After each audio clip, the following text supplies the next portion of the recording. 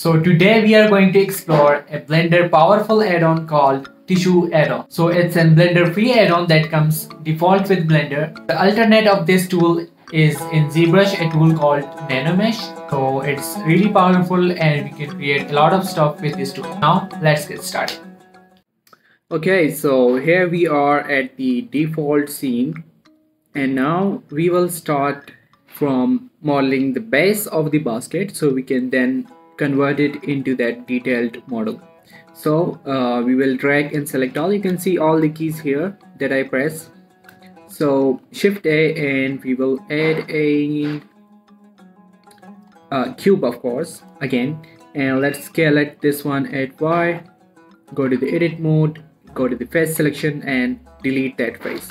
Now we would make this one a bit something like this, grab it up, and let's rotate that at 90, so in the front view it comes up like this.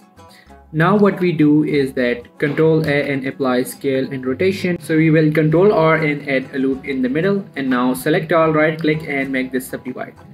So make sure you get a equal kind of loops, because this thing is important. We need equal loops there. So yeah, this side seems fine, so we can just do it like this. Down here it's a bit less dense, so you can add another loop, but let's just try it with this one. We would add a subdivision modifier, right click and shade smooth, so it looks smooth like this. And now what we have to do is to create that pattern. So we will Shift A, add a plane coming up here to the top view. Let's drag it this way and scale this one at Y. Now we will Control A and apply the scale and rotation. Go to the edit mode, add one loop here, one here, one here. So we will grab this one up, this one down, so it create this kind of shape. We can right click, make this one shade smooth, and we can apply a subdivision modifier at the level of 2 and select these edges and press N, come up here and make this one mean crease. So we get a loop like this. Now what we have to do is to Shift D, move it up here and rotate this one at 180 degree. So we have this inverse kind of effect. And now select these tools and Shift D, and now right click and rotate this one at 90 degree. Okay, this seems good. What we have to do is to move this one exactly toward here and this one here. So we have to actually make it like a square. So just do that and it seems fine. Now select all, Control J, and then apply the modifier. And what we have to do is to select these all, S, Y, 0. We have to just like scale this one with 0 to get these loops, these corner loops straight. So same goes with this one. We would scale it with 0 in the X direction. So we get something like this. Now it's cool. All we have to do is to apply this on this shape so we can actually target that. So what we have to do is to come up here to the edit, preference, and search for an add-on that's called Tissue. I already turned it on, so just check that, and let's come up here and make this one save and close that. And now we would get this new menu coming up here. If you don't show this, we can press N and then you will get this menu. So if we come up here, we have a bunch of options. So we would go with the normal one. So just select your design, your pattern, and then Shift and select the object. And now what we have to do is to click on this option, and we would make a lot of stuff with the default, but we can do the merge one, so it actually merge the vertex and smooth shading that we wanted, and then click on OK. And as you can see, if I just hide this one, as you can see, it apply this pattern to the whole object like this, and it's looking pretty good. All we have to do is to add a solidify modifier, so we give it some thickness, and yeah, I think this looks pretty cool. So we would add a plane and grab this one up, go to the top view, grab it like this, apply the scale and rotation. We would add a subdivision modifier, and we can add 2 loops here and scale that like this. Make sure to make this one 2 so we get enough subdivision, or make this one 3. And now what we have to do is to select all the faces and I to insect, and then delete that. And now there is the boundary that we needed, so we have to extrude that downward like this in the Z direction. Okay, and select all, Alt N, and make this one recalculate. And now what we can do is just scale this up a bit.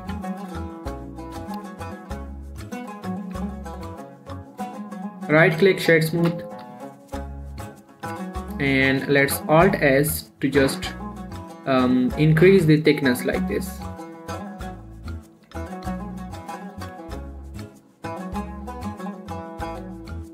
Okay, scale this at X until it cover all the object like this.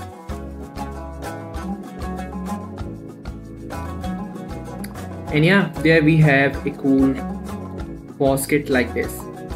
So we can add any pattern to this. We would go for another example, and for that what we have to do, let's move it to any collection that we wanted. So we will call this one basket and enter that, and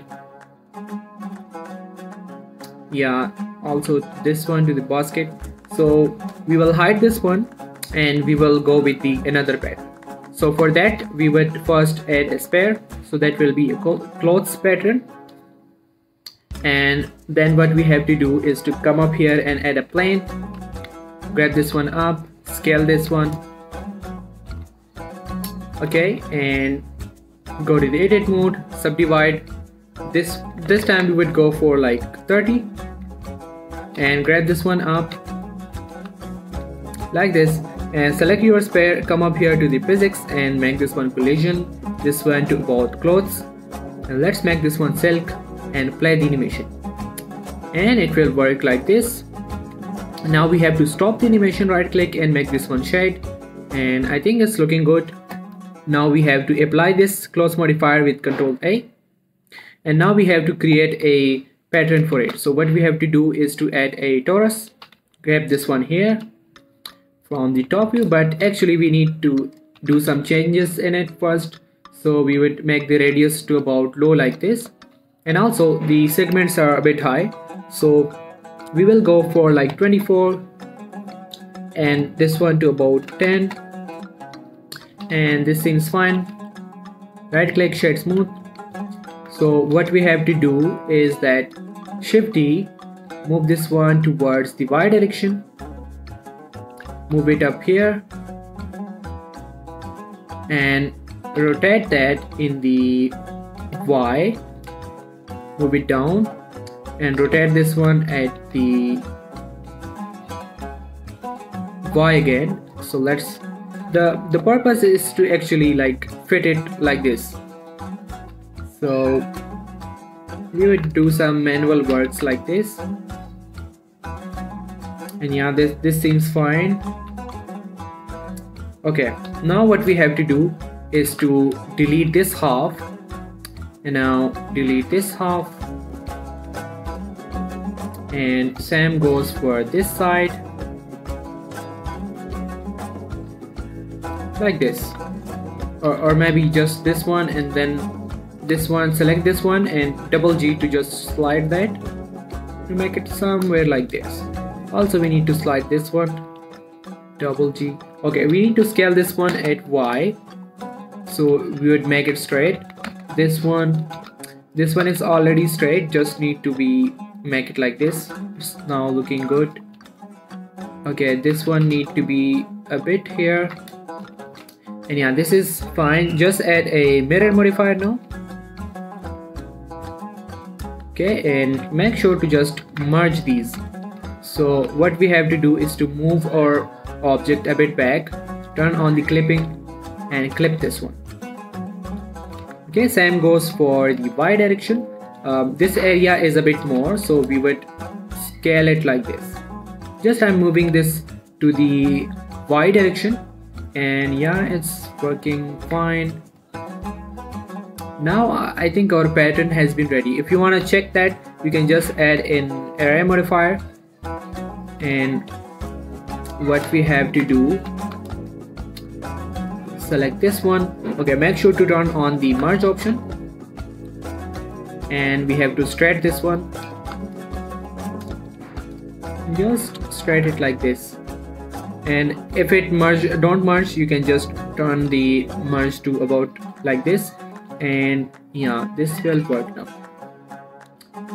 So you can duplicate that merge, this array, and we can make this one to about 0 1, so we make it straight in this direction too.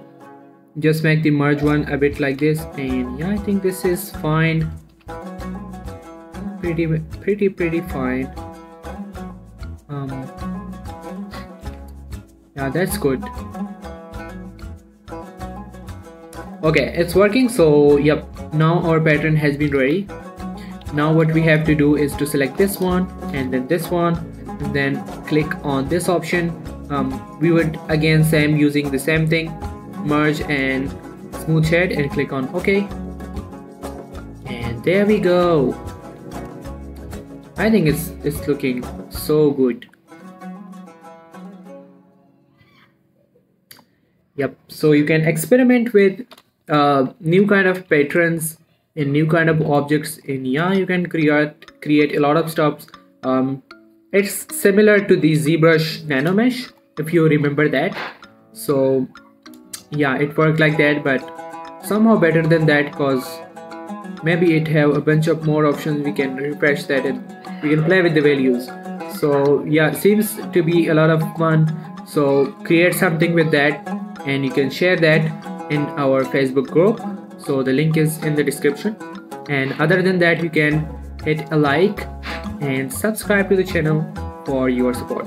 So thank you so much for watching, and see you in the next video.